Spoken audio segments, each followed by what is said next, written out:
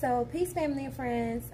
Listen, I just wanted to shout out Gateway community, all right, because earlier this week I sent out an email to everyone in my personal email contact list, right? And I was like, listen, I have a goal of selling 75 books this week because this is my income, okay? Long story short.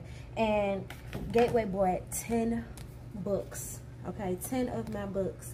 And I'm getting ready to package these babies, okay, and take it on down to the post office and mail it out to them. So I just wanted to say thank you, because when you sow into me, you sow into my family, and you also help me continually sow into the community, okay? These children and adults out here that need support and breaking chains and building wealth. And so I just wanted to come here and say thank you, Gateway community.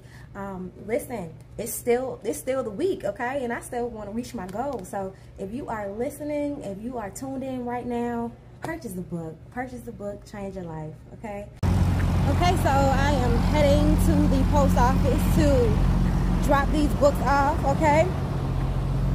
Okay, y'all, sent them off, y'all, okay?